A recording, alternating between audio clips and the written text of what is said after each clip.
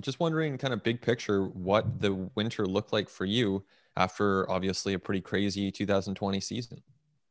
Yeah, no, it was definitely a unique off season. Obviously, with COVID still going around, and haven't had it yet, and hopefully I don't ever have it. But you still got to be safe about when you get your training in and your throwing program, and so it's a very cautious off season for me for sure.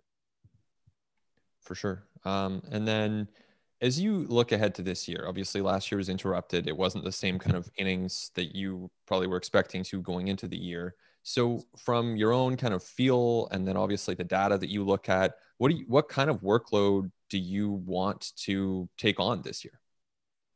I'm up for everything, but I think it's just we just got to be smart about it. Obviously coming off of a shortened year, and we got a long season ahead of us. And I think the goal this year is to get as many innings as I can and to stay healthy all year. Those are only really two goals I have, and I think the rest will take care of itself as we get going. Cool. Thank you. Hey, next we'll go to Shay. Hey, Nate. Thanks for the time today. Hope you're well.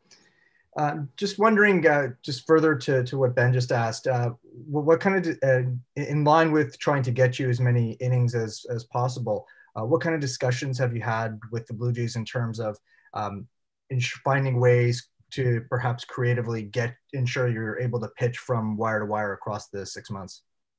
Yeah, we haven't really dove into actual game plan, or I know in 2019 I started out doing the 5-2-5-2 thing, but they haven't said anything about that, and I don't think that's going to be the case. I think they're just going to let me go out there and compete and just pitch. I think I'm at the big league level now, and so it's all about just getting that experience and going deep into games. And speaking of that experience, as you reflected on what you were able to accomplish and what you were learned from last year, what were some of the focal points that you thought, okay, this was good, and this is maybe something I would like to adjust? Yeah, so I feel like early last year I was trying to paint corners too much rather than just fill up the zone with strikes, and that's exactly what I did when I came back off the IL. Kind of just attack hitters and fill up the zone, and that's what I plan to do in spring training. It's one of my goals. Throw competitive pitches and strikes, and I think good things will always happen when you're filling up the zone. Thanks, man. Yep. Thank you. Okay, next is Rob. Hey, Nate. Obviously, a lot happened. A lot went on with you last season. I'm just wondering what it meant to you to come into that playoff game and throw the ball the way that you did and sort of end the season on that note. Oh, it meant the world, being able to play the Rays. And I grew up a Rays fan for the longest time, being raised in Tampa, but just being able to be healthy and helping the guys, compete. And obviously it didn't go the way we wanted, but I think we definitely showed a lot in those two games. And the fact that we made it to the playoffs was pretty amazing. And I know we're excited for this year, and we're going to make a run at it for sure. How would you describe the way you feel physically versus the way it did a year ago, and with your arm specifically in terms of strength and comfort and all that stuff? I'm in a really good spot right now. I'm 100% healthy. I'm feeling great. The training room, the training staff has really helped me out. We're all on the same page right now, and we're the whole goal is just to keep me on the field. And I think we're going to do a very good job at it this year for sure. Good. Thanks, Nate. Hey, over to Scott. Hey, Nate, good to see you. Just kind of along the same lines as that. I mean, take us back to that kind of flexor strain, and how scary was that for you? And did you have to do anything maintenance-wise this winter, or want to do anything maintenance-wise this winter to maybe, change anything you've done because of that? Yeah, so it was kind of scary at first because I really haven't had any elbow issues since my surgery in high school. So when I started getting some elbow fatigue or whatever, I didn't really know exactly what it was. So I've only really experienced one thing with my elbow, and that was a stress fracture. And I knew it wasn't that. But, it was scary. But, the training room and the training staff, we took it head on, and they got me right. And, we were smart about it, and I was able to return. I was 100% healthy. And going to the off season, I was ready to go, ready to get after it, because I had my sights set on 2021. And now that we're here, and that, I'm feeling good, and I think that's, we're checking all the boxes as we go, and it's an awesome feeling. just because of that situation, and maybe some of the creative ways that you're going to be used this year just to keep those innings down and the pitching staff as a whole. Do you think it's better to stay on that schedule and be the first guy on the mound every day, or is it every fifth day, or are you okay coming out of the bullpen in maybe a piggyback situation? I mean, I'm excited just to pitch in the big leagues this year, and whatever role that may be, whether it's starting behind Ryu or coming in after him in a relief appearance, whatever it is, whether rotation or bullpen, I'm excited for whatever is to come, and I'm ready to compete. Thanks, Nate. Appreciate it. Okay, you're up, Rosie. Hi, Nate. Further to some of the questions you've been asked, I was wondering, how are you different from the Nate Pearson who reported to spring training a year ago? And what have you learned about yourself? And I don't mean so much as a pitcher, but between the ears. Yeah. So, I mean, I learned a lot last year, just mainly about how to take care of my body, how to communicate how I'm feeling to the training room, the staff there, and like day-to-day basis, if I have something coming up my health wise, we tackle it right away, or they have a plan for it. I felt like last year I kind of put myself in the corner as being a rookie and not really expressing, being smart about how to handle my body. And now I've learned so much more, and especially over this off season, training here all off season in the new facility, and just getting acclimated. I think it puts me in a real good spot coming into spring training. How about, just as a follow-up, emotionally, learning how to deal with the big leagues? How have you developed in that area, do you think? It's definitely the only thing that I'm really lacking is big league experience, and so I'm excited for this year to get a whole bunch of that experience and just learn from it. And there'll probably be ups and downs, but it's all about riding the wave and being smart about many different things and just competing. Thank you. Yep. Yeah, you're up, Arden.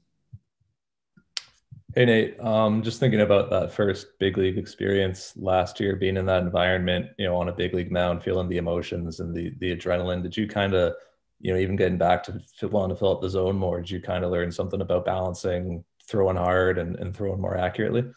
Yeah, definitely. In the minors, you can definitely get away with it being a little erratic because velo can help you out at times. But I definitely learned that up in the big leagues, you can't just throw it hard and spray it a lot. You got to attack the zone and throw strikes and competitive pitches more often than not. There's a lot of times last year where I would just waste pitches, whether it be just non-competitive fastballs up or whatever. So it's all about making those competitive misses as well. Attack the zone, and when you miss, don't miss by a drastic amount. Let that miss serve something. If you're going in on a guy, you want to miss in rather than missing over the plate. If anything, you miss in and you brush them off the plate, it serves a purpose. So that's the little stuff that I've been kind of learning, as I mature up here in spring training and everything. So it's been fun. You definitely threw a lot of fastballs last year, but I'm kind of curious about the secondary stuff, which you're always working on. Like, do you feel like you were able to make some strides this offseason in terms of, keeping the slider and curveball distinct and things like that? Yeah. So the goal with the slider this offseason was keep it a little bit harder and sharper, keep it around like 86 to 88 range. I feel like if it goes below kind of 85, it gets a little too slurvy and it's not as good of a pitch. And then also been really working on my curveball. It's come a long way. Had a live BP yesterday, threw a couple good ones. But that's definitely gonna be a big pitch for me this year. Thank you. You're up, Mark. Hey, Nate, I know you guys have no control over these things, but what was it like watching from a distance as your team goes out and signs George Springer this winter, signs Marcus Semien, and brings in some pretty big names to help you guys take that next step? Oh, it's only motivation. We see our front office making moves like that. It only gets us more exciting because they're trying to put the best team out in the field, and we can see that in the moves they made. And so the talk around camp is just pure excitement. We got a brand new facility, a new team, a bunch of new guys coming in with new roles, and we're just looking to compete and take down whoever we want. So it's gonna be a fun year. Thank you. Okay, we'll go back to Rosie. Nate, I know that you're a devotee of data and analytics, and I'm wondering how that's served you so far, and if you're at the point now where you can sort of instinctively synchronize that knowledge as opposed to necessarily always looking at the numbers and scrutinizing them. Yeah, no, definitely. I learned a lot from like Rapsodo data and TrackMan data that I don't really have to look at it every pitch or every outing per se. I can kind of see just by the shapes of my pitches and how the hitters are reacting. Like I can definitely tell. Like last year, I knew my slider wasn't doing what it was supposed to do because of the velo and just the action of the pitch and the takes that guys were taking on it, and also the swings. So it's like once I see those things, then I can look at the data and be like, oh, this is why it's doing this, or this is why. And, it's just finding out different ways to get better. And just as a follow-up, do you think it's more significant now or more meaningful, concentrate maybe on the velocity rather than throwing over 100? Yeah, I felt like coming up the minors, that was a big stigma for me. He throws hard. But, this year, that's always a good thing to be known for, but I want to be known for as a great pitcher. And right now, what that looks like for me is pounding the zone and throwing strikes. And so that's what I'm really focusing on. Velo will come when I'm attacking the zone. The velo is going to be there, no doubt. And I think that's the main thing I'm focusing on. Thank you. Okay, Shai. Nate, just wanted to follow up a little bit on what you were saying to Arden about the secondary stuff.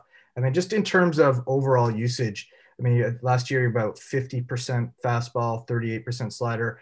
Is that sort of the broad type of mix that you want to have, or have you given a lot of thought over the offseason about sort of adjusting pitch usage and being either more aggressive with the fastball or maybe more aggressive with the secondary? Yeah, definitely going to be more aggressive with the secondaries. I feel like I only made 4 starts, so it's a small sample size to really take from. But I felt like in especially my last 2 starts when I struggled a little bit, it was kind of like I couldn't really get to those favorable counts where I can throw my good off speed or whatever. I always felt like I was always battling back with my fastball or my slider, which are my top 2 pitches. So I kind of put myself in a corner where I had to throw those 2 to be competitive. And this offseason, I really worked on just being able to throw all 4 for strikes. And, I've definitely seen some increase in just the consistency of throwing strikes with those pitches. And it's really only gets me excited for this year. All right. Appreciate it. All right. Thanks for your time today, Nate. Thanks, guys. Have a good